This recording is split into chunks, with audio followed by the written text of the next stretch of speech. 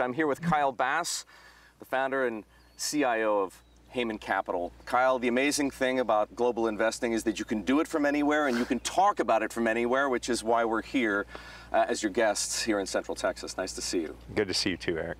So we're used to talking to Kyle Bass about China. We've been doing that for the past couple of years. But a few weeks ago, you wrote an op-ed, you published an op-ed in Bloomberg View of all places, titled "The IMF Needs to Stop Torturing Greece." And you acknowledged that you're positioned effectively long Greece, looking for things to improve. Why Greece? Why now? Why you? Why me? I always wonder that one, but I can answer the other two. Look, Greece has gone through essentially a Great Depression, right? We've had peak to trough GDP decline of almost 30%.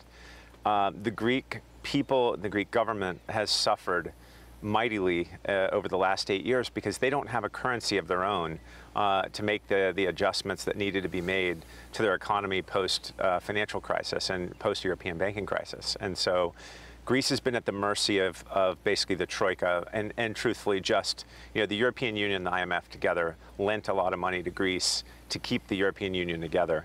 And now basically what I was saying was I think the IMF is being entirely too punitive with their requirements or demands on Greece, and the good news is that they ended up coming to a much better mutual conclusion post the writing of our piece. So why now? I think, and the reason I ask that is because some people would look at the Greek trade and say it's already played out pretty nicely for those people who are in Greek government bonds. They've been rallying. They're up 16% already this year. Right. So there's a difference between Greek government bonds and the banks and the equities of Greece. So when you look at, for instance, the banks collectively only have about $10 billion of market cap.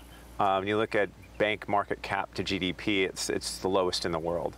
And so when you think about an economy that's just now starting to show green shoots everywhere, whether it's tourism, new vehicle registrations, GDP, primary deficit, no matter how you look at the macro indicators of a country, for the first time in 8 years, the macro indicators are just starting to flashing green.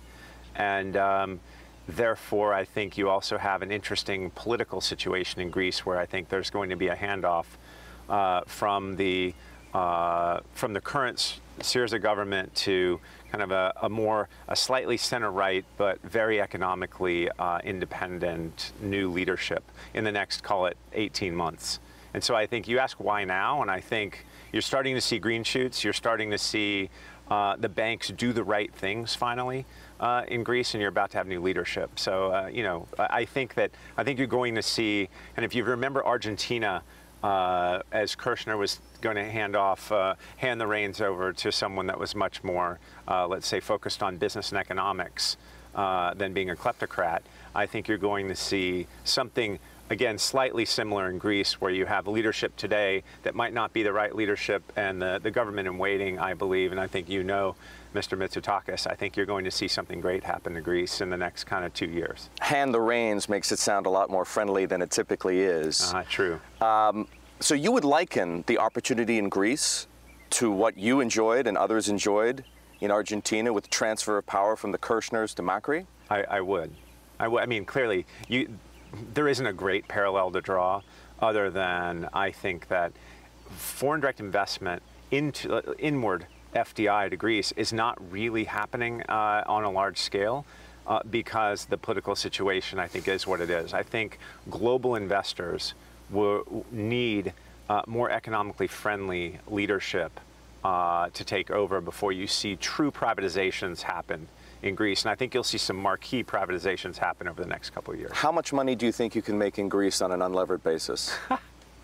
No, really, that's what people need to understand. When you spot opportunity, you're talking about it in terms of what? Look, when you look at the Greek banks, they trade at a third of book value. And even when you look at some of the countries of Europe that ended up also going through painful restructurings like Portugal, Spain, Ireland, these things traded down to 50–60% of book, and now many of them trade north of book value. So when you get something where they are today, almost 25% of book value, I think you have the opportunity to make several turns on your money unlevered in the next few years if things work as planned. Now, the other question I have is, why make this case now? By arguing against austerity, you're really just kind of helping the Syriza government, are you not? So I'm not arguing actually against austerity. I think that Greece has hit the fiscal targets that they've been asked to hit by their creditors, essentially. And some of those targets were designed, look, we don't want to get deep into the minutia, but basically what they've done to create the primary surplus was basically agree to an economic contraction. And I think a new government might be able to negotiate some of those primary surplus points for spending if they're willing to kind of adhere to a more strict framework in the rest of the economy, and also where they'll spend the money, right? They're not just going to give it to the people in a Christmas bonus, which we saw happen last year, which generated like less than 2 points of favorable polling for the current government. That's just burning money, right? We need to structurally reform Greece. And there are a few things that are going on there. Like in Greece, there are two things that they do for sport that aren't done here. One's tax evasion, and one is selectively defaulting on your loans. Well, those two things I think are about to change for a number of different kind of organizational reasons. So there are all kinds of, behind the scenes, there are all kinds of structural change going on that makes it interesting to us. Given that New Democracy is polling so far ahead of Syriza, the minute Tsipras, Prime Minister Tsipras, calls an election, what happens to Greek financial markets? Yeah, if that were to happen in a surprise, which we don't think is going to happen anytime really soon, but sometime next year, I guess in the time continuum of markets, next year is an eternity. But sometime in the next 12 months, we think you'll see elections called, and the market I think will go up 20, 30%. In a single day? In a week, let's just say, pretty close to immediate. There'll be an immediate revaluation? Yes. Yes. Of both stocks, in general, bank stocks, it would sound in particular. All the Greek market in general, yeah. And Greek credit as well, sovereign credit. Sure. We need to touch on China. Are you still, I hate to call you a China bear because your view on China is very specific. Do you still believe as strongly as you've ever believed that the Chinese banking system is going to suffer a crisis? Sure. I mean, again, it's simple. You just can't grow a banking system 1,000% in 10 years and not have a loss cycle. Again, even the IMF in their most recent Article 4 review called China's credit buildup dangerous and said in all of the instances that they've studied in credit buildups in the manner in which China's built theirs, almost every single time there's been a banking crisis. And so you're already seeing warning signs from someone that's not very good at calling negative events. And so they're just going to have a loss cycle. It's not the end of the world for China, but it's happening right now. And the government just needs to hold on to get through this National Party Congress that's happening here in the next month or so. And then post the NPC, I think you start to see real financial reforms happen. We're going to see that after October the 18th when they hold the National Party Congress. Mm-hmm. You're certain? I'm not certain. What I'm telling you is my guess is their laser-like focus on exchange rates and dealing with the Trump administration is going to be relaxed a bit once Xi consolidates his power. Their electoral cycle is a little different than ours, if you want to call it that. Mm-hmm. Their NPCs happen every 5 years. Xi, this is the end of his first term. He's going to solidify a second term. He's going to reconstitute the Standing Committee of the Politburo. And we think that he has consolidated power. He's quickly becoming the most powerful Chinese ruler since Mao. And the question is, will he have a third term? And so once this consolidation of power is over and the NPC is finished, I think you're going to see more natural economic forces acting on their banking system. Those who have been listening to the case that you've been making since the middle of 2015 might ask themselves, or might ask you, why isn't the trade working yet? Well, so since the middle of 15, it worked beautifully. It did work for a while, yes, that's December of last year. This year, the Chinese currency has dramatically appreciated versus the dollar, and I think that there have been many political reasons why. The Chinese wanting to save face, the Chinese not wanting to admit that their system is as weak as it is, and truthfully, the Chinese kind of resurgence globally, both economically and militarily, is rooted in their belief that they're such a strong economic power and that they are no longer a backwater as far as the developed world's concerned. And so it's kind of that whole argument is built on a foundation of sand. And as they restructure their banks and their economy, they will prove to be a lot weaker than they are. How painful has that appreciation of the yuan been for you? It's been terrible this year, right? I mean, but again, you think about the time continuums of these big global macro events. Unfortunately, it doesn't fit into a nice envelope that works every month, every quarter, every year.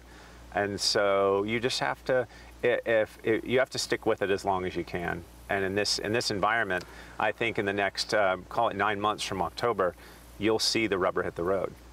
9 months. And now, if you need to, can you stick with it for longer than that? For sure. Your capital is patient enough? Well, a lot of it's my capital, so infinitely patient. I guess. Wouldn't say infinite, but I would say that hopefully we have a long time ahead. Yeah. And are you as all in on China with your money and others as you had been before, or have you taken any of it on the table, taken any of it off the table, if you will? Well, look, we attenuate our positions based upon our views of the politics, and I would say today we're as strong as we've ever been, but maybe in the last few months or quarters we hadn't been, but we've always had a position on. Right, so it depends. We do move it around a little bit based upon our views of the politics, but where we are today is almost full strength. Kyle, another situation I know you've done some work on is Puerto Rico. Are you positioned in Puerto Rico at all? No. So help me understand why. Why is it that you looked at Puerto Rico and didn't find anything attractive, whereas so many other hedge funds did, and now they're kind of stuck? Yeah. So you and I have talked about this offline. Puerto Rico is just a simple math 101 question, the way that we see it at our firm. Puerto Rico has $70 billion worth of on-balance sheet debts. They have about $30 billion of off-balance sheet unfunded pension liabilities that are acute. So they have $100 billion worth of debt. There are only 3.5 million people in Puerto Rico. There are only 1.4 million of them have a job.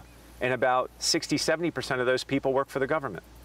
So a situation made vastly worse by Hurricane Maria. Yeah, and look, the hurricane is a tragedy. It's a disaster. And I think that the Trump administration and the United States should be doing everything we can do to help them. These are two different questions. One is, should we help with the hurricane? Absolutely, we should do everything possible. But on the debt question, I just think you have to be a little crazy to think that $100 billion worth of debt, or even $70 billion of on-balance sheet debt, is worth anything with 1.4 million workers in an economy like Puerto Rico's. So if you were holding Puerto Rican debt today, whether it's the general obligation bonds, whether it's the PREPA bonds, whether it's the COFINA bonds, what would you be marking them down to?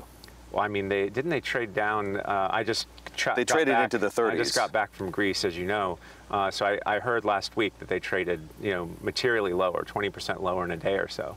I mean, and even lower since the president talked about wiping out Puerto Rican debt. Yeah, when you look at sovereigns and you look at the history of sovereign defaults, recoveries in wipeouts are 10 to 20 cents on the dollar. That's what I think people are going to end up with. 10 to 20 cents on the dollar in Puerto Rico. Yeah. I mean, again, and that's because each situation is a little different, but just in the big picture, there's $70 billion worth of debt. There's 1.4 million people that work. We understand these things. Sovereigns are all asset heavy, but you're not going to have a sovereign sell all of its assets to pay external creditors. They're going to get as many hedge funds in there as they can, and then they're going to default. That's what they're doing. Does it make any sense to you that many hedge funds piled into Puerto Rican debt? It does, because there are a lot of these special situation funds, many of them, I know pretty well, that love working on things like this, and they're the people that hold sovereigns hostage, and they have holdout positions, and they drag people through the courts, and they're wise guys. But in the end, what's the true value? I saw a Bloomberg piece that day that Trump spoke that said, he's calling into question the $3.8 trillion muni market. No, he's not. He's being pragmatic here and saying they can't repay this debt. We're going to have to wipe it out. And he's not calling the whole muni market out because it doesn't have the same financial characteristics. So I think it's going to be getting wiped out. Kyle, what are your thoughts on Bitcoin?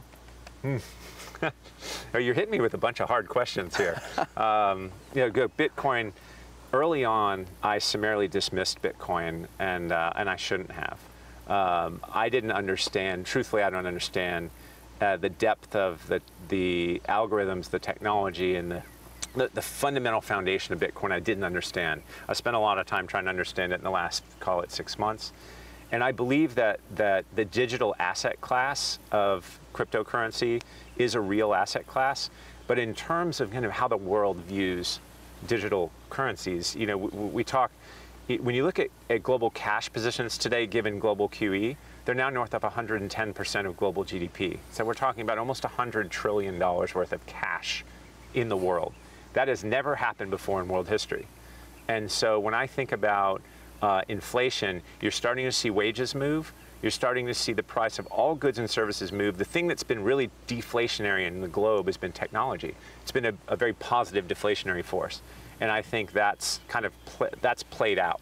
The technological deflation has played out. So now I think you're going to start to see inflation and wages move. And this gets into cryptocurrency. The collective value of cryptocurrency is a little over $100 billion today. Right? Global M2, global cash, it's like 80 trillion, $100 trillion. So what's $100 billion? The question is, what's it worth? And as a store of value, medium of exchange, and other currency, I don't think there's any true institutional investor has any money in Bitcoin. I know some have a little bit. You know, they have nominal amounts invested, but I think it will be an asset class that will work over time. I'm not sure how to value it yet. I really have no idea. Do you own it? I don't. No Bitcoin, no Ether? I don't. Are you tempted? I say I wish I did. But I think there's a digital... because you could have bought a lot lower. I think there's a digital gold rush that's gone on. I think a whole bunch of people are going to lose a lot of money, right? These ICOs, you're going to see a bunch of them go completely broke. A bunch of them are frauds. And that's going to be problematic for all the people that just rushed in. And so I feel like it's a bit of a mania at the moment, but I think in the long term, it's a viable asset class. So at what point do you get in? Well, I'll let you know when I do. Kyle, before we run out of time, I know that there's something you wanted to say because you told me you did in connection with the shooting in Vegas and guns and the whole debate over gun registration, gun regulation. Tell me what it is you want to say. Yeah, I just, first of all, the tragedy that happened in Las Vegas is something that I think we can all really empathize with the victims, and it's the worst shooting in U.S. history, mass shooting in U.S. history, and for those people we're sad. And as we get into this debate, there really shouldn't be a debate going on. As someone who, meaning what? I just think as someone who collects guns, and you think about You're talking about yourself? Myself, yeah. How many guns do you own? I don't know. Truthfully, I don't Dozens? know. Dozens, yeah. My son and I, we're very close to the military and military veterans and people that have fought for us, fought for our freedoms, and some have paid the ultimate price, and others have come back, and we try to help integrate them into society. Those people are friends of ours, and my son and I have this, we have this place here that we enjoy, and just when I think about this debate, should guns be registered? Absolutely. Should people be able to sell a gun from one to another without recording the buyer and the seller? Should every gun have a serial number and be registered with the federal government and local authorities? I think this is a no-brainer. That's just a pragmatist. The NRA fights that tooth and nail.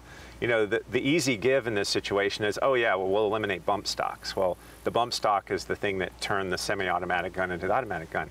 Well, that's easy because I know a lot of gun owners. I don't know anyone that has one. Okay, so that's kind of a throwaway. The real debate is we should start registering guns. Now, truthfully, none of this would have stopped the shooting in Vegas, right? Even in mental health exams, registration, this guy could have passed all these tests in theory from what I read.